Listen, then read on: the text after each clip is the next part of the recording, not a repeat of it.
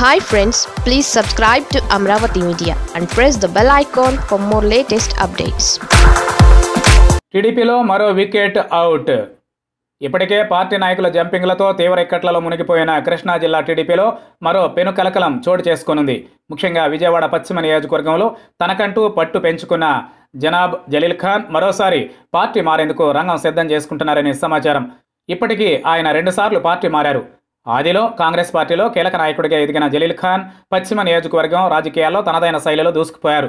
తనకు తిరుగు లేదని అనిపించుకున్నారు. స్థానికంగా ముస్లిం మైనార్టీ వర్గం ఎక్కువగా ఉన్నందున వారిని తన వైపు తిప్పుకున్నారు. తాను ఏ పార్టీలో ఉన్నా వారితో జై కొట్టించుకున్నారు. కాంగ్రెస్లో ఉండగా కూడా ఆయన సంచలనాలకు తెరదీశారు. అప్పటి పార్టీ అధ్యక్షుడు డిఎస్తో విభేదించారు. 2004 ఎన్నికల్లో సిట్టింగ్ ఎమ్మెల్యేగా ఉన్న తనకు సీటు ఇవ్వకుండా కమ్యూనిస్టులకు ఇవ్వడంతో ఆయన డిఎస్తో పాటు వైఎస్పై కూడా ఫైర్ అయ్యారు. ఆ తర్వాత తిరిగి కాంగ్రెస్ గూటికి చేరి వైఎస్కు అత్యంత నమ్మకస్తుడిగా మారారు. ఈ క్రమంలోనే ఆయన మరణం తర్వాత వైఎస్ జగన్కు జై కొట్టి వైసీపీ తరఫున 2014లో ఇక్కడ నుంచి విజయం సాధించారు. ఇక మంత్రి పదవిపై మోజుతో చంద్రబాబుకు జై కొట్టారు. 2017లో అనూహ్యంగా టీడీపీ తీర్థం పుచ్చుకున్నారు. అయితే అనుకున్నది ఒకటి, జరిగింది మరొకటి అన్న విధంగా పరిస్థితి మారి మంత్రి పదవికి ఆయన దూరమయ్యారు. ఇక ఈ ఏడాది జరిగిన ఎన్నికల నాటికి ఆయన అనారోగ్యంతో ఉండడంతో ఆయన కుమార్తె షబానా ఖాతున్ను రంగంలోకి దింపారు. అమెరికాలో ఉద్యోగం చేసుకుంటున్న ఖాతున్ను పట్టుబట్టి మరి ఎంతమంది పోటీలో ఉన్నా చంద్రబాబును ఒప్పించి సీటు జలీల్ ఖాన్ ఇప్పించుకున్నారు. ఖాతున్ గెలుపు నల్లేరుపై నడకే అవుతుందని అందరూ అనుకున్నారు. అయితే జగన్ సునామీ ముందు ఎన్ఆర్ఐ అయిన ఖాతున్ నిలబడలేకపోయారు. ఇక అప్పటి నుంచి జలీల్ ఖాన్ పార్టీకి దూరంగా ఉంటూ వస్తున్నారు.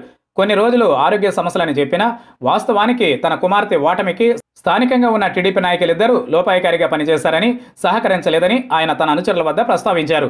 అంతేకాదు ఈ విషయాన్ని లేఖ రూపంలో ఆయన చంద్రబాబుకు కూడా వివరించారు. ఎమ్మెల్సీ వెంకన్న, నాగుల్ మీరాలే తన కుమార్తె ఓటమికి కారణాలుగా ఆయన చెప్పుకొచ్చారు. అయితే జలీల్ ఖాన్ లేఖపై చంద్రబాబు ఇప్పటికి కూడా స్పందించలేదు. పైగా నువ్వు ఇప్పుడు పార్టీలోకి వచ్చావు, వాళ్ళు ఎన్నో ఏళ్లుగా పార్టీలో ఉన్నారు, వారేంటో నాకు తెలియదా అని ఎదురు ప్రశ్నించినట్లు జలీల్ ఖాన్కు తెలిసింది. దీంతో ఆయన తీవ్ర మనస్తాపానికి గురై అప్పటి నుంచి తన ఇంటిపై ఉండే టీడీపీ జెండాను సైతం తొలగించినట్లు ఆయన అనుచరులు బహిరంగంగానే చెబుతున్నారు. ఇదిలా ఉంటే మళ్లీ వైసీపీలకు వెళ్లేందుకు జలీల్ ఖాన్ ప్రయత్నాలు చేస్తున్నారని ప్రచారం ముమ్మరంగా సాగుతోంది. అయితే ఈయనను జగన్ పట్టించుకునే పరిస్థితి లేదు.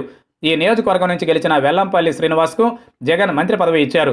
దీంతో ఈ నియోజకవర్గంలో జలీల్ ఖాన్తో అవసరం లేదనే భావన వైసీపీలో వినిపిస్తోంది. ఈ నేపథ్యంలో జలీల్ ఖాన్ ఆచితూచి అడుగులు వేస్తున్నారని ఆయన అనుచరులు అంటున్నారు. కొసమెరుపు ఏంటంటే చంద్రబాబు ఇప్పటి వరకు ఇచ్చిన అనేక నిరసన పిలుపులకు ఒక్కదానికి కూడా జలీల్ స్పందించలేదు. పైగా ఇసుక దీక్ష వృధా అని తన అనుచరులతో అన్నట్లు సోషల్ మీడియాలో ప్రచారం సాగుతోంది. మొత్తానికి జలీల్ ఖాన్ పయనం ఎటో తేలాలంటే కొంచెం వెయిట్ చేయాల్సిందే.